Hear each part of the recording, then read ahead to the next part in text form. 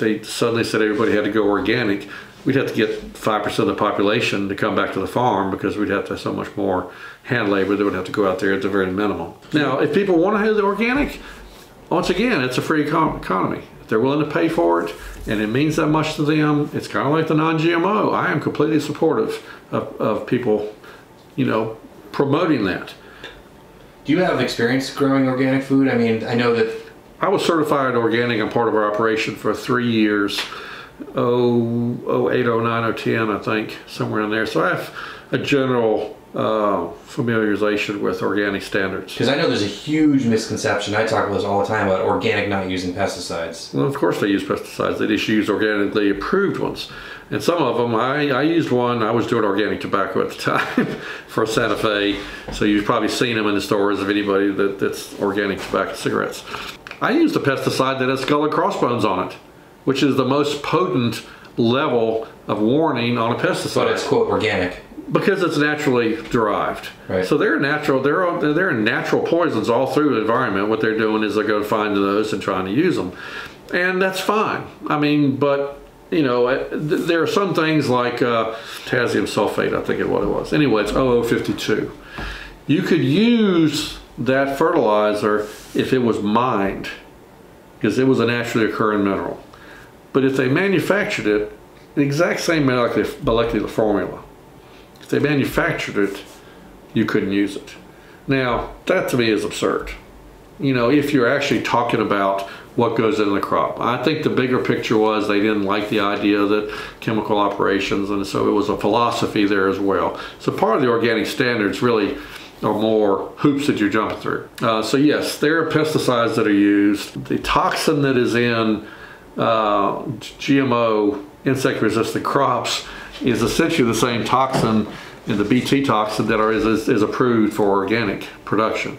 Now the difference is when you spray it on the surface of the leaf to kill the insects, you wash it off. In the GMOs, it's actually in the cells, so you're ingesting much more of it.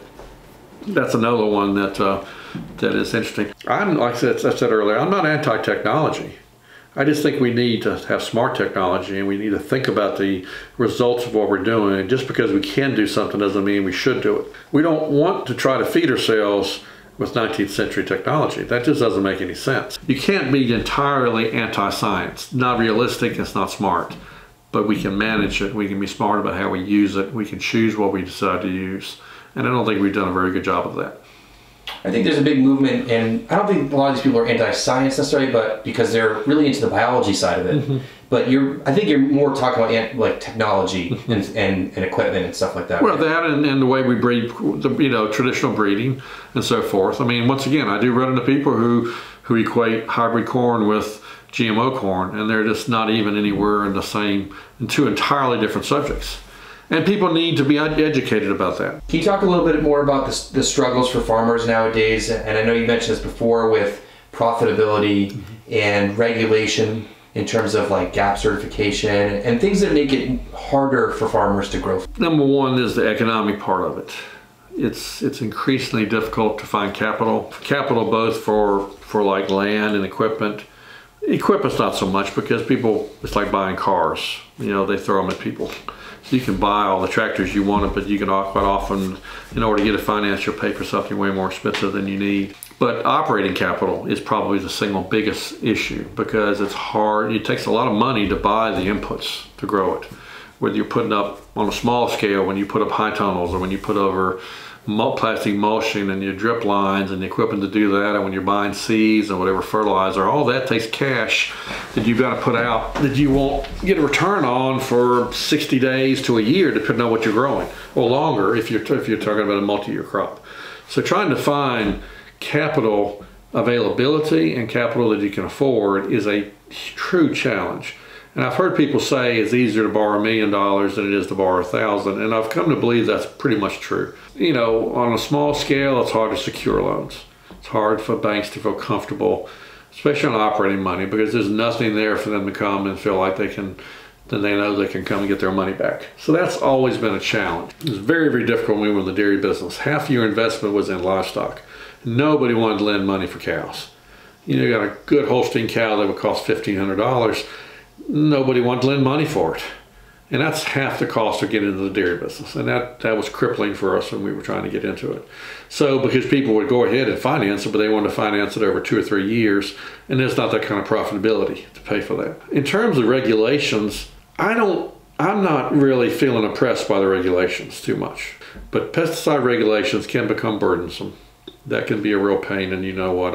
And some of the larger farms have to actually hire somebody just to do that for them, and that's a dead expense. That's an additional expense of whatever you're putting out there.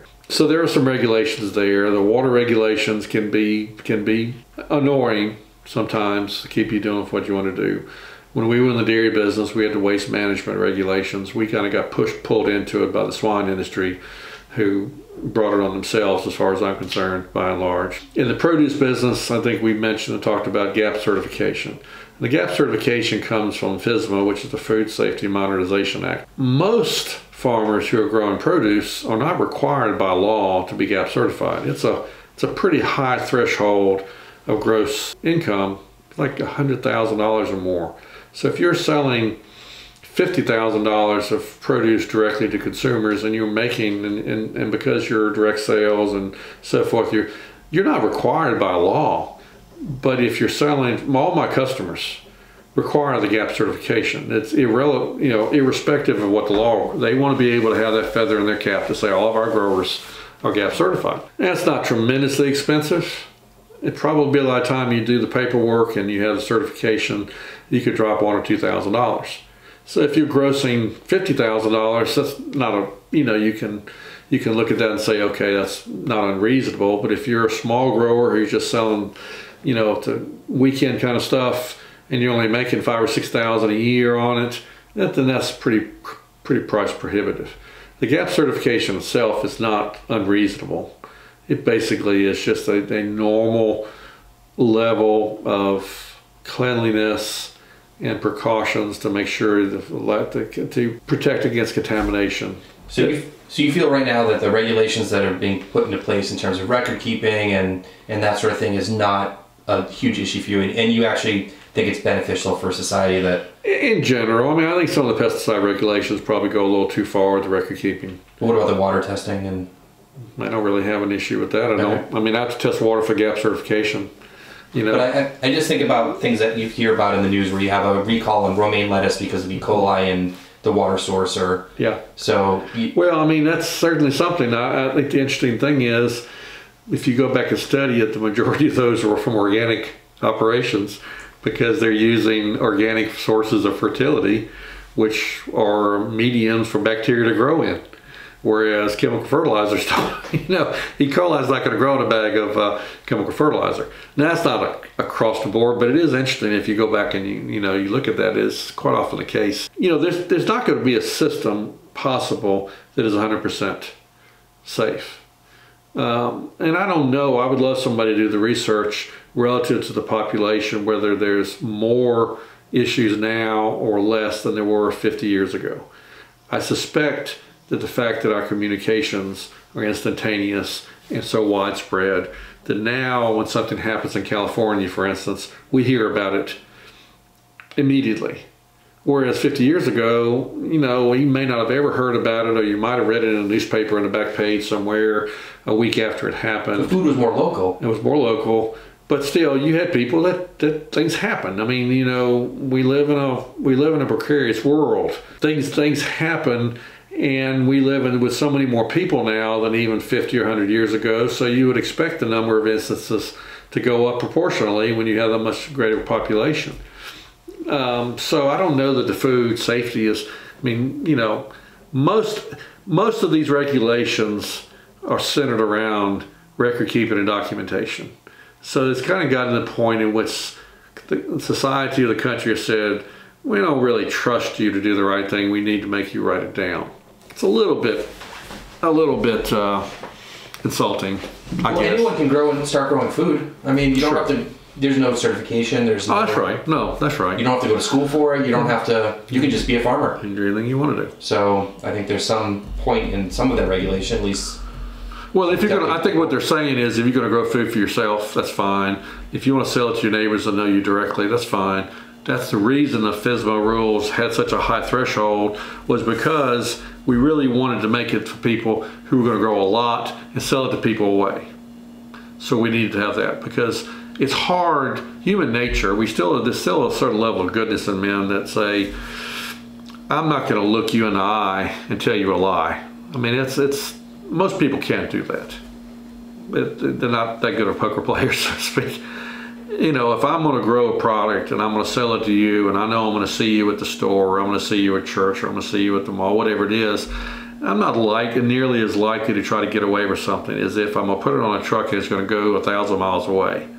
And so that's a big reason, I think, why that we've had these rules come in, because they want the person who's buying something from 1,000 miles away to have some level of safety and feel to a certain extent as safe as the person who buys it from the neighbor.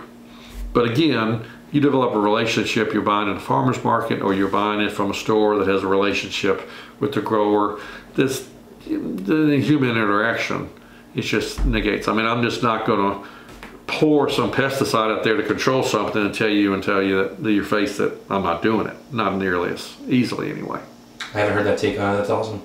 Well, I mean, that's just my personal... No, I like the way you explain that. And I think that's what local has become very popular again, because human nature, as I said, I trust somebody when I can look them in the eye, or when I know it's your local. You have less trust when something was put in a box in South Mexico, or even in California or Arizona, wherever it was grown and shipped here. I say that all the time. People ask me, is your farm certified organic? And I said, no, because I know the people I'm selling to. Right. They can come by the farm, they know what I do. That's the certification that I need, not USDA organic stamp. And I eat everything that I grow as well. So I'm not likely to put something on there that's going to be harmful or do something that's going to potentially endanger my own family, much less that I go somewhere else. And I think you also tend to have, with local and smaller growers, you have people who are doing it like you've talked earlier about when you talk about how much food you produce. You know, and when we first had the conversation, I said that's not the point, Josh. It's it's an economic decision, but it is to a certain extent, because when you're small and you're growing it, you see more than just that you're making a living. You're getting satisfaction out of producing something, a feeling. And I could have done a lot of things in my life and made way more money than I've ever made farming. I mean, I could have taken just a regular construction job and make more money than I've ever made farming. I enjoy farming because of what I do, which is a large part of producing food. I mean, I enjoy what I'm doing, but I get a satisfaction of what I produce. I don't think I'd be very satisfied producing widgets in the Acme factory somewhere. I don't know if people even know what that is. Yeah, that's you'd have to have gone to old business school to know what those are. Or watch old cartoons. That's right. That's how I know about it. Yeah, Bugs Bunny was always at war with Acme. Acme.